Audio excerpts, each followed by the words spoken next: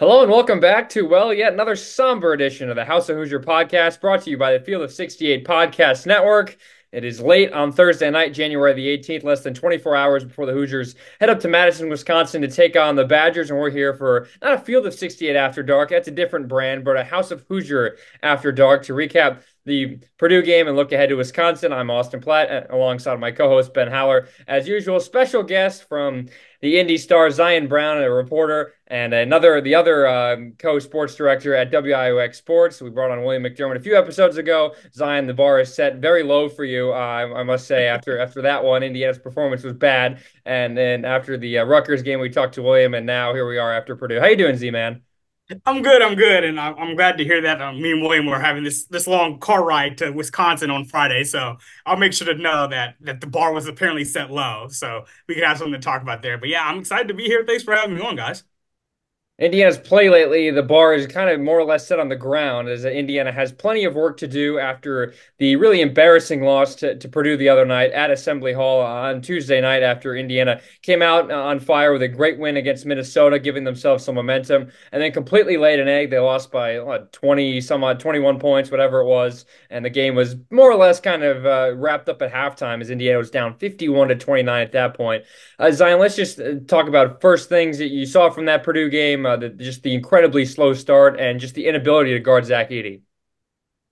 Yeah, those were the two main things that stood out to me. One is the Zach Edey guarding, just the way that every time Zach Edey caught the ball, he was within 4 feet of the basket. Now, that's not to say there were a few times where Khalil Ware was so long that even though Edey had a great positioning, he got up a great contest and forced a miss. That being said, the man still scored 33 points, so couldn't have done that well of a job. Every time he caught the ball, he was just so close to the rim. Indiana, whether it was Khalil Ware, Peyton Sparks, Malik Renew, they had to try everybody because of some foul trouble. Who it didn't matter who it was, nobody could stop him from just getting that deep seal and deep positioning. And I mean, it's well known once he gets that deep, it's over. You're not really going to stop him, at least not a lot. Obviously, like I said, Ware did it a few times in that game. And then on the other end, what stood out to me was the post play on the other end. Not anything that specifically happened with the post players, but whenever Malik Renew caught the ball, he likes to catch the ball he faces up before he posts up, if that makes sense. And when Malik Renew caught the ball, there would be a guard just staring right at him. Usually you see some shading, maybe a quick stunt or a dig. You would see Braden Smith or Lance Jones or somebody just staring into Malik Renew's soul, for better or less,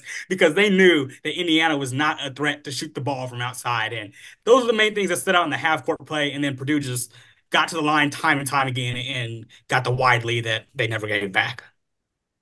Yes, I know a lot of people disagree. I've had this conversation the last couple of days, and I think it's hard to say that the losses, at least the transition from what we saw last year to this year, says more about Purdue than it does about Indiana. But I think you can make an argument. I think Purdue this year just finally has guard play. And it's not only guard play. People always talked about Purdue needs to improve their guard play. That's how they become a bona fide national title contender. It's the wings too. I mean, Lance Jones and Fletcher Lawyer looked great, and that's what Purdue has this season. And it's the fact they had guys like that in the past, but the depth wasn't quite there. Fletcher Lawyer and Lance Jones aren't the only two guys that can score 17 points outside of Zach Edey on this Purdue team. That being said, my biggest concern for the Indiana team, I think, is just leadership. Everyone knows what's going on with Xavier Johnson right now, or doesn't know what's going on with Xavier Johnson right now. And 0 points in the last three games, and a flagrant two and a flagrant one in the last three games. Yeah, the video going viral of Zach Edey beating Khalil Ware to the ground when Khalil Ware was much closer to the ball. It's just a lot of that going on in Indiana right now that it's culture is not quite the word I'd used. I think the word is overused in a lot of ways, but I think the attitude of this Indiana team right now is just in the dumps. I have a word for it. I would say it's vibes more than anything. This team, throughout Mike Woodson's 3-year tenure, they face adversity. They face hardship every single year. I've been around all 3 years, so as Austin, the vibes seem lower right now as far as just the intermingling of the roster than it has in the previous 2 years. 2 years ago, this team was a bubble team. They had to win a couple of games in the Big Ten tournament to get in the NCAA tournament. But at no point during that season did I feel like, oh, these guys don't like each other, and I don't want to say the guys on the current team don't like each other, but they don't seem that close. They don't seem like, outside of a few players, mainly some of the front court players, they don't seem like guys that are just like, nailed by the hip no matter what they're doing on or off the court. Whereas it's felt that way in the previous Mike Woodson years. And like you said, the leadership and the lack of energy in spurts is just kind of concerning and really glaring when you watch this Indiana team. Not many times you get booed at halftime off your home floor, especially against Purdue, one of the worst losses at home against Purdue since I think the year was 1934. It goes a long, long way back, which just shows you how embarrassing that loss really was. But they could have, come out in the second half and laid another egg and lost by 40 points and had people leave, at the 12-minute mark. But no, they showed some fight in the first few minutes. Silent. Let's talk about kind of the response at least Indiana had going into that, that first little spurt in the second half. Indiana got off to a solid lead in the first few minutes. Mbako looked good, made some big shots, and then Trey Galloway in the second half turned it on. He made some good shots. What, I guess, from that 5-minute stretch could you look at in that second half and say, okay, we can use this going forward? Because a lot of that film, it probably has already been recycled when we're recording this. Yeah, I would say the way that Indiana turned their stops into quick offense is the thing you may point to and say that can be used going forward. You think about the threes they had. Trey Galloway, I think at least one, maybe two of his threes were kind of semi-transition at least. Same with the three that Gabe Cupps made in that game. The way that they made the second and third and even fourth efforts on defense in that span, and they were able to turn that into quicker baskets on the other end. That's what really stood out to me during that, 5 or 6 minute span where they made a push. They got it within 9 at one point. And that's why I think they were able to do that is because the way they were able to use those stops. Purdue couldn't set up their defense. Purdue's a defense that when they're set, it's hard to beat. You got a great defender like Lance Jones, or even if Ethan Morton's in on the perimeter, then you've got a guy, obviously you got Edey down low, it's hard to get by. Caleb First, when he's in the game, is a really strong defender. So when Purdue is set defensively, they're hard to score on. But when you can get those stops and they're backpedaling, it's not always transition, but when you have them backpedaling instead of just set up in their stance, it's a different game. It was another big part of that first half, I think, and it's a mistake Mike Woodson even admitted. I just don't think he's figured out substitution patterns yet, or what lineups he likes together. Some of that's on Indiana, some of that's on Woodson. I mean, you being around the media, Mike Woodson hates getting those questions, and he won't answer about substitutions. He won't give explanations, and coaches don't owe everything, every piece of information to the media. But I truly think part of that is Mike Woodson doesn't know himself what he wants or doesn't have a plan. Once again, that's some part of the team, but not putting Mackenzie Mbako and Khalil Ware in the game with 2 fouls when the lead is getting out of hand. I mean, you go down by 20 to Purdue, that game's pretty much out of hands. I mean, they had the little spurt at the beginning of the second half, but I think after those 2 fouls got cut from like 12 to 21, and that's a range right there. You just can't let happen. And I know you obviously don't want to risk getting the third fouls for those 2 valuable players, but with how well offensively Maka was playing at the start of the game, I just think that's a tough decision to make. As you guys know by now, we've partnered with BetMGM this season. We'll be using BetMGM lines to make all of our picks, and we'll have special offers for the listeners and the viewers of the Field of 68 each and every week of the college basketball season. We have a special offer that will be available starting on Tuesday, January 9th and running through Monday, February 12th, the morning after Super Bowl 58. If you haven't signed up for BetMGM yet, in honor of the big game, you can use the bonus code FIELD158 and you'll get $158 in free bets on your first wager with BetMGM, regardless of whether or not you win that first bet. Here's how you make it work. Download the BetMGM app. Sign up using the bonus code FIELD158. Deposit at least $5 and place your first wager on any game. You'll receive $158 in bonus bets regardless of the outcome of your bet. Just make sure that you use that bonus code FIELD158 when you sign up. And remember, BetMGM is now available under one wallet in select states. As a New Jersey resident, this is super convenient when I have to go cover games in New York or Philly, which happens quite a bit. When you cross state borders, you just log into your existing account and fire away. You don't have to create separate accounts in each state. It's easy, it's simple, it's clean. And most importantly, we have some fun stuff coming up for the heart of the college basketball season. Bet insurance tokens, college hoops odd boosts, and my favorite, a nice juicy parlay boost. So download the BetMGM app and sign up today. Field 158. Yeah, Ben, that's what I wrote about after that game is the substitution patterns and more or less why Mackenzie Mbako and Khalil Ware didn't come back into that game. You mentioned it. Mbako scored the first 7 points of the game for Indiana, and then he got a questionable charge call. I can go all day about stupid, block charge calls. He got a questionable charge call, and then on the other end, the very next play, he does what a freshman does. He was out of position on defense, not ready to help, and just commits a dumb foul. And Trey Galloway talked about that after the game. He said, we were committing dumb fouls. I know a lot of Indiana fans don't want to hear that. They were mad the entire game, and some of the foul calls were bad. I agree with some of the complaints, but a lot of times Indiana was just committing fouls that weren't smart, that had nothing to really do with affecting the play, and that got them out of rhythm. But as far as Mbako and Khalil Ware sitting for that long, they should not have been on that bench for that long. I don't know if Indiana would have been close in the game had they been in, but I knew for a fact why they were sitting out for the whole time until the last 3 minutes of the first half. Indiana lost the game there. They were never going to be able to come back from that deficit they had gathered by sitting two of their best players on that night, the guy that was going to be their best scorer in Mbako. And they just gave the game away. Mike Woodson and his coaching staff were never able to recover, and they just waited way too long to put two of the main starters, the main pieces of this team back onto the court. You say two, and this brings up to something that for me, yes, we could talk about substitutions, but at the beginning of the game, I don't remember the first time. I can't point to a time where Indiana doubled Zach Edey in the post as soon as the ball was there. It took them a while, it felt like, in my mind, to double him. And sure, Khalil Ware has the height, but he doesn't have the size. And Malik Reneau, we know defensively at times will just foul. And we know Zach Edey will probably get more calls than other players will in this conference. But for me, I was like watching and I was like, where's the double team? And at one point, as you mentioned, Edey caught the ball so deep that there was no, even if you doubled, he could just score over both of them. So I felt like, I don't know if I'm crazy here, but why didn't Indiana double Edey right from the jump? I'm not sure exactly why they didn't do that. It's tough this year. It felt much like a much easier thing to do last year when Purdue didn't shoot the three that well. But this year you have a lot of guys shooting the ball well. I know Braden Smith was 0 for 6 in this game, but you can't go into the game saying, "Oh, I know he's going to miss all 6 of his 3-point attempts." You just don't know that's going to happen beforehand. Even in the game on Tuesday, Fletcher Loyer was 4 for 4. So those two kind of offset each other. You had one that was missed everything and one that made everything. So it's hard to figure out when to double Edey and whatnot. But I really think Mike Woodson and the coaching staff, they were preparing, they were hoping that Khalil Ware could do more work before the catch than he did in this game. I think that's where they lost those battles, is before the catch. Like I said, he was getting the ball so deep.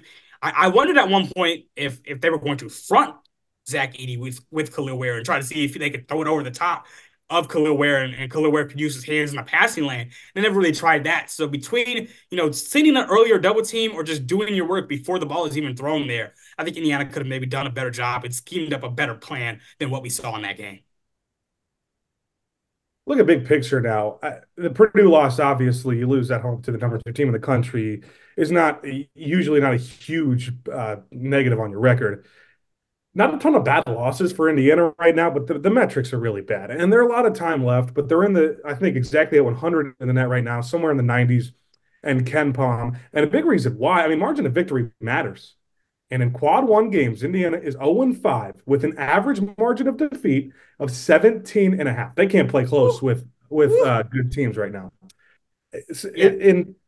Usually, in a situation like this, in a normal year, Indiana would have plenty of more opportunities in quad one games to not only pick up some wins, but to just be competitive in some more. But there's only 6 left. It's a down year for the Big Ten. The net doesn't love the Big Ten a whole lot. Are you worried right now about, and obviously with the metrics that bad, you're going to be somewhat worried. But do you think, Indiana needs a win against Wisconsin or Illinois on the road, which is going to be tough as it is, to keep their tournament hopes alive? I think it would be tough for IU to lose both of these next 2 upcoming games, the Wisconsin game on Friday night, the Illinois game next Saturday, and have a realistic shot to make the NCAA tournament. You mentioned it. They don't have a single quad one win, and we are on January 19th. That's not acceptable. There's a lot of bubble teams that already have multiple quad one wins that are still going to be on the bubble. So for Indiana to be right there right now and not have a single one, I just don't think it'll be likely, if this team loses to both Wisconsin and Illinois, for them to say, okay, we could turn around and still make the tournament. There's not enough quality games left in the Big Ten schedule. It's completely fair. You talk about the big picture and what the average margin of loss in those quad one games.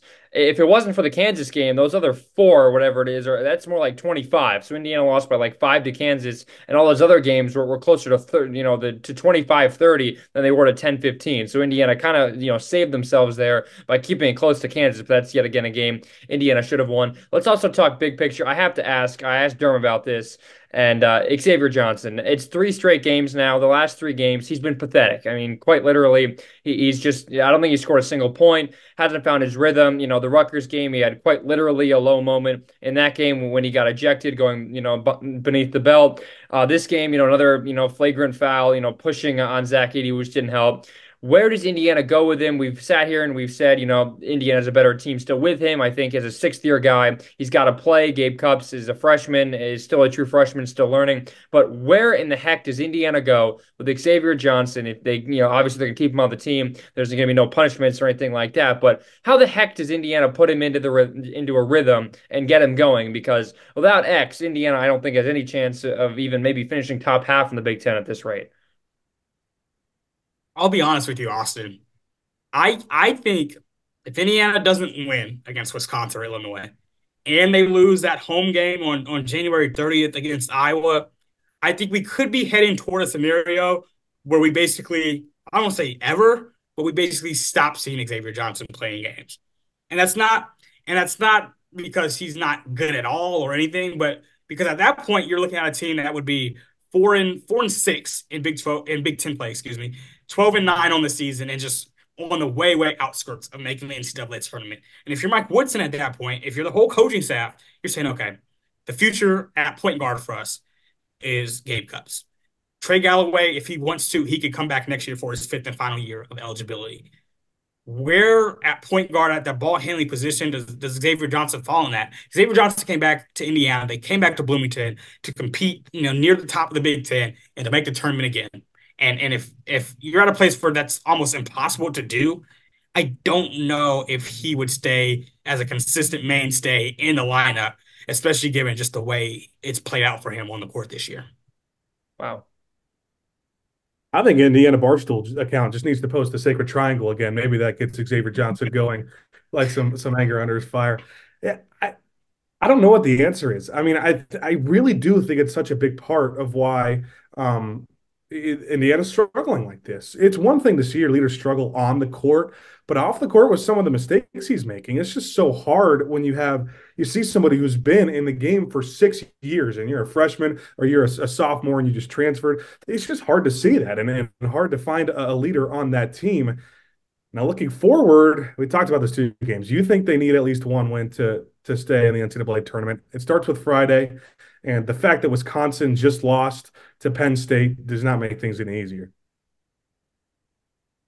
No, it doesn't. That's a great point. Wisconsin is going to come into this game on Friday ticked off because they're looking at it like they have a real chance to win the Big Ten regular season, which I don't think many people thought. Even at the beginning of like December, when Big Ten play started, people thought it was going to be a runaway Purdue victory. Then out of nowhere, Wisconsin starts 5-0, and you don't expect to drop the game at Penn State. I know it's an away game, but Penn State, probably the worst team in the conference this year. You don't expect to drop that game. So they're going to be upset. They're going to be coming out with a fire. Not that IU won't. Obviously, IU just lost by 20 points. They should have some sort of pride in that.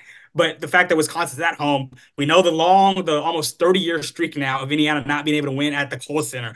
This is a Wisconsin team that is going to come out motivated and really wanting to just not even mess around with this game against an inferior IU team. You mentioned this is a Wisconsin team that has probably overperformed to this point. Surely, I don't think they played the likes of Illinois or Purdue yet, which is kind of what we think to be the clear top 3 in the conference right now. And then everyone else can kind of be just shuffled in that tier 2 category, as Ben and I always like to do these tier lists for the Big Ten. And I think we might as well just stop because it's just making ourselves pull our hair out. Not even close. It's just not fun. It's brutal. But you look at this Wisconsin team; they're balanced. They have a good point guard and Chucky Hepburn, shooters. Connor Esigian. They have the 2 bigs down low, Wall and Crowell. I don't think Brad Davidson's on the team anymore, but who knows how many years of eligibility. Wouldn't be surprised if he just suited up and came back for this game.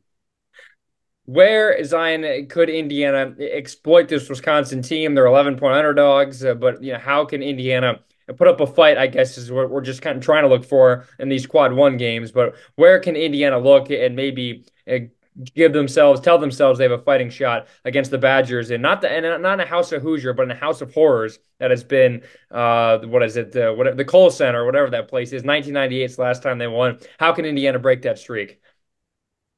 It's going to be tough. I mean, you look at this Wisconsin team, the balance is what strikes me the most. They have a lot of players that can just contribute at any night. Right now, they've got 6 guys at above 8 points apiece, and the sixth of those 6 guys is Chucky Hepburn, who we've seen be, I think he was their second leading scorer last year. The seventh guy, averaging just 3 points a game, is Connor Essegian, who had a really good freshman season.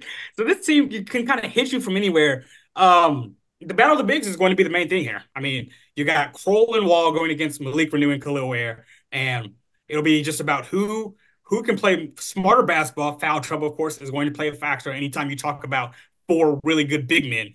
Who can stay out of foul trouble, and then who can just stay composed and be smart on their post plays and make the right plays from the post. I think that is going to be the most fascinating part of this game. If Indiana's bigs can really punch the Wisconsin bigs in the mouth early on, then we might be looking at a game where IU can really compete and be in it for a whole 40 minutes. It's an interesting matchup with Crowell and Wall, and then Renew and Khalil Ware, because they're very different style bigs too. But you have 4 really good bigs in the game tomorrow, which is going to make it a ton of fun to watch. And none of them are Zach Edey, so I think Indiana fans are going to be happy about that. I think it's a winnable game for Indiana.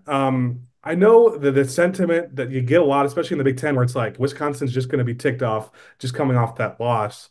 Sometimes those kind of games hurt your confidence. And Indiana just comes out on a hot night. Wisconsin stays cold. It's not the most unrealistic thing in the world, but I do think that they need one of the next 2 against Wisconsin, against Illinois. So after that, you have 4 quad 1 games. Usually, you're in Big Ten play playing that many, you're going to need at least 3 to sneak into the tournament, and getting 3 of those next 4 is kind of tough. You go to Purdue, you go to Ohio State, which going to Ohio State for basketball is like coming to Indiana for football. I mean, it's just not the same kind of atmosphere as you get with the other sports.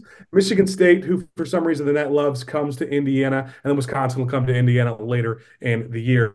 That being said, so important to Indiana. Give me a score prediction for tomorrow or for tonight. Oh, man. I think Indiana covers that 11-point spread that Austin mentioned, but I'm going to say it is a 73-66 Wisconsin win. I don't see Indiana winning this game after the way Wisconsin just got upset at Penn State. I think another big thing in this one is AJ Storr, who Indiana puts on him because he's the small forward. And I just kind of mentioned the Mackenzie Mbako defensive struggles. Do you want to put your freshman on a more experienced sophomore guard who's 6'6" and can score himself? Or do you want to see if Trey Galloway can kind of play up and you kind of mix around the lineups defensively? That'll be a big part of this game. At the end, I think Indiana probably can't score quite enough to keep up with this team. And I think the Badgers get out of here with the win, getting back on track in the Big Ten. This game might remind me a little bit of the Rutgers away game last year. I think it's low scoring, and maybe there's just Wisconsin goes on a big run in the second half and just drowns Indiana out. And I don't know if Wisconsin even gets to the 70s. We know that in the past they'll score 43 points and somehow still win basketball games. But I think this is kind of a 68-59 Wisconsin win where they really pull away late. But I think Indiana plays this one close for at least 30 minutes. And, sometimes after the way last performance went, that's all you can ask for. But we mentioned you need one of these 2 wins. So, Ben, we all said Purdue in the last episode when we were on with the co-host of the Old Gold Show. So if we all go Wisconsin here, either we're Sunday Night Football and they're completely wrong and Indiana wins and reverse psychology, or we're just going to do this again and Wisconsin's going to blow us out. Okay, I promise that before you said that, and both of you guys said Wisconsin, I was going to pick Indiana. Not only to be different, but I think once again, Indiana. You're not impressed by the Wisconsin team, are you? You're not impressed by this Wisconsin team, are you? They're defensively a really good team, but I think offensively they just go on so many lulls. I mean, when you play so slow as slow as they do, I think you go cold for a little bit of time, and it's so hard to get back into games. I think Indiana can score a little more consistently than this Wisconsin team can. At least that's what I've seen in the last few games from Wisconsin and before that Purdue game for Indiana. It is going to be low scoring. We're not going to see a whole lot of possessions in this game. If you like seeing fast-paced offense, it's not for you. I do like 69-67 Indiana Hoosiers get their first win at Kohl Center since 1998. Yeah, you look at this Wisconsin team, their strength is not making mistakes on offense, which is a great, that's their biggest strength, which is a great quality to have with your team. But sometimes when you need a bucket, I can get what you're saying. The fact that what I mentioned about the kind of egalitarian approach where anybody can get you a bucket, that's a gift and a curse at times. I get where you're coming from there. Well, let's hope that Indiana can turn things around. There is, we're trying to stay optimistic here after the embarrassment to Purdue. There are no students on the Wisconsin campus yet. They don't start classes until next week, and maybe whoever Wisconsin fans are still in attendance might still, be Packers fans and still rooting for that team. So, maybe the stock is all in the Green Bay Packers for Sunday night and not in the Wisconsin Badgers tonight. Friday night, a big tip-off at the Kohl Center. Indiana really looks to change their season around. 8:30 Eastern tip-off. I'm pretty sure. Is it a Peacock? Are we need a Peacock subscription again tonight for this game? No, this is an FS1 game, I Yeah, believe. That's right. That's right. Yeah, we don't need a Peacock subscription again. At least Listen to WAOX instead, though. Still, that's FS1. true. I don't know. I heard the guys broadcasting that one aren't very good. Hey, it'll be me and Zach Browning. So if you enjoy good broadcasting, I think you'll like to tune in WAOX.